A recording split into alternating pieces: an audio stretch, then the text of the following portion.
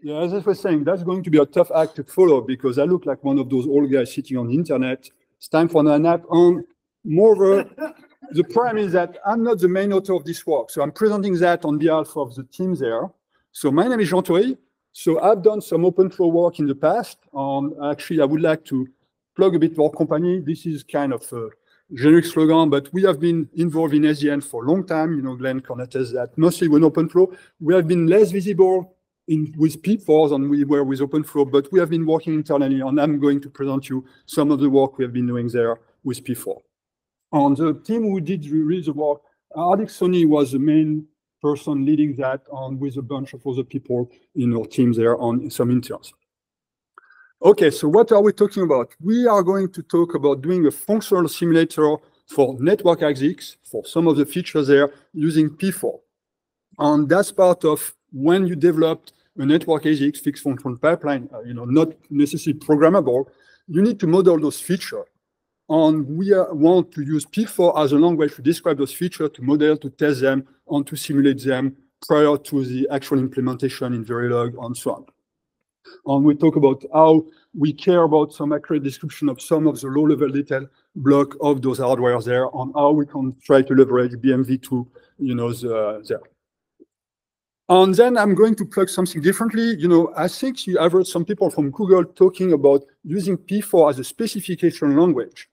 And we like that idea as well, because we found that P4 is a pretty good language to specify hardware feature. I know we are talking of individual feature for function ASICS, so some small blocks there. And what we like about P4 is that there is a lot more formalism. The semantic is more limited, which is that if you were to describe the feature in plain text or describe it in C++, there is a zillion ways you could do it.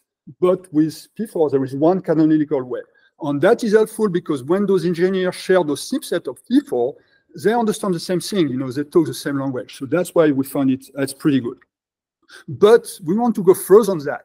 We want to take those bits of spec and to be able to compile them into model. On that, P4 allows us to do that because it's a programming language.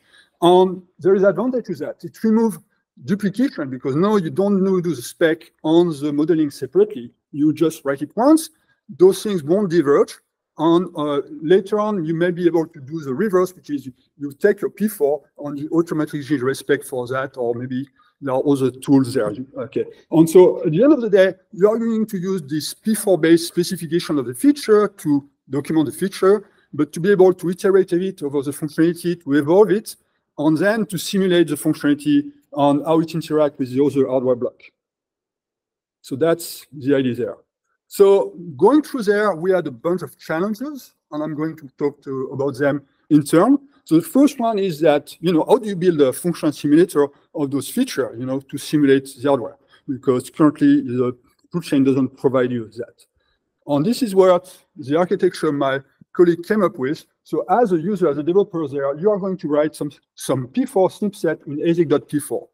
And it's going to be merged with ASIC Arch P4, which are a more generic description of the rest of the switch. So those two merge, you compile, and then it goes into the middle block. There, what we did is they took BMV2 and made it a library to include into the existing simulator. So we already have an existing simulator of the ASIC. We're adding a feature, so we don't want to re-implement everything in P4. So we just include BMV2 in there, hook it up, and then the snippet of P4 is going to interact with the rest of the simulator there. And so now we have a simulator. We can generate that packet, get packet out, see the packet work. And one of the nice features they have there is that they implemented a register level hardware detail. So they expose the low-level register of the actual hardware. And this is hooked to the P4. And that allows you to verify if the register content is correct, use those register programs, but also you could hook your actual driver, software driver, directly to the simulator to exercise the hardware. So a lot of cool features there. Okay, next. One of the gotcha we had was trying to specify the low-level parser on some of the low-level detail of how header fields are done in the hardware.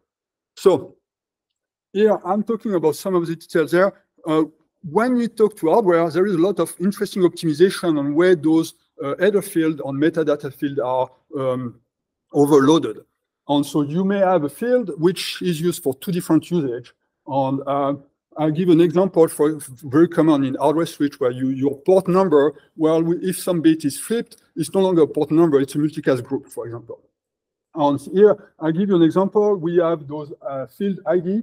There is 2 bits of type field, and then based on the type field, it could be either the top level 8 on 16 bit or 15 bits. You know, 2 different interpretations of that header field.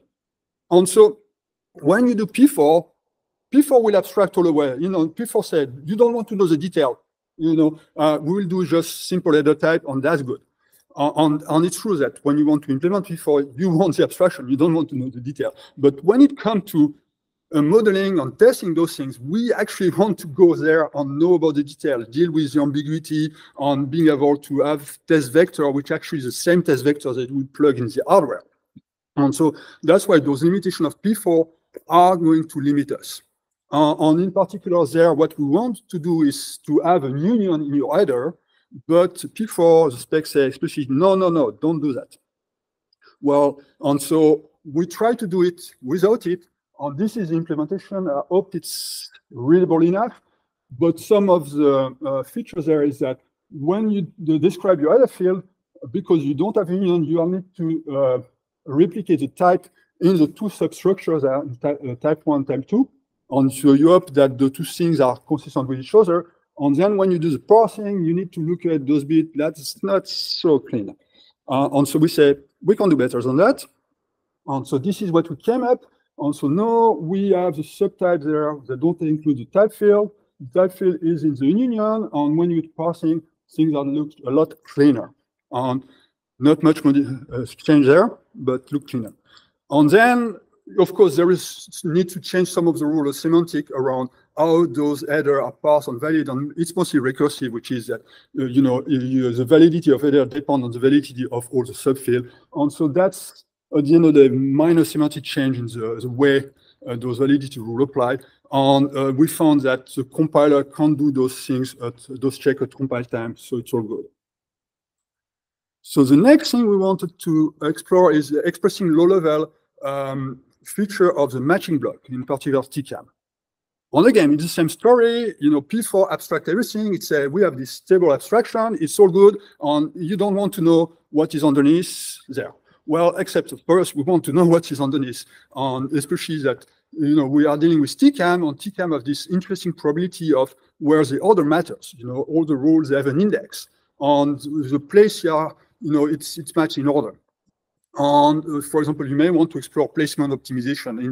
You know, I did that when I was doing my OpenFlow implementation. We're trying to figure out what was the best order for different workload. And so then again, that wasn't very difficult. We did some change in the control plane API. We have no index which tell you which place to put the rule. On the matching API, the same. You return an index which tell you the rule that you match, which index it is at. Okay, so now we pretty much address all the challenges, so we're good, no? Okay, so we are done. End of the talk. Maybe a bit early, but we have time for questions.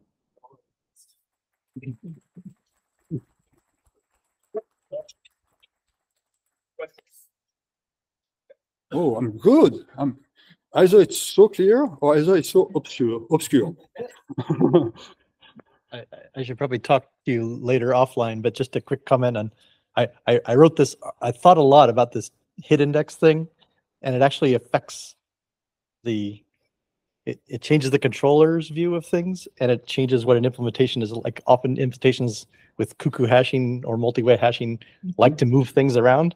And if you have a hit index, the implementation either can't do that or so anyway, I have an article I wrote that I could send you a link to if you're curious that these things have effects. Yeah, we haven't looked too much currently at table on Aruba, but you know, from my life also I did some cuckoo hashing. I know what's happening on. If you want to optimize those cuckoo hashing, you want to access all those details of where the rules are stored. Yes, same deal. Yeah, so this seems like you had a lot of changes made to BMV2, the compiler, and like some semantics to the semantic changes on the language. Are you planning to maybe upstream some of these, or talk with the community you're about asking them? a tough question there. Yeah. First, I'm not the author of this work. I'm just presenting it. I wasn't involved. They just dropped the slide on me and say, "Go present." But also, we are not academic research. We are working in industry, so I don't know. But I will convey that message and say that there are likely to be a nice reception of that work. So I'll toss that to Hardik. I can't tell him now, he's probably sleeping at the time. Sounds good. Thank you. Well, it makes it easier for people to understand what the problems are, I guess, you're dealing with, and then maybe they can help. Wonderful.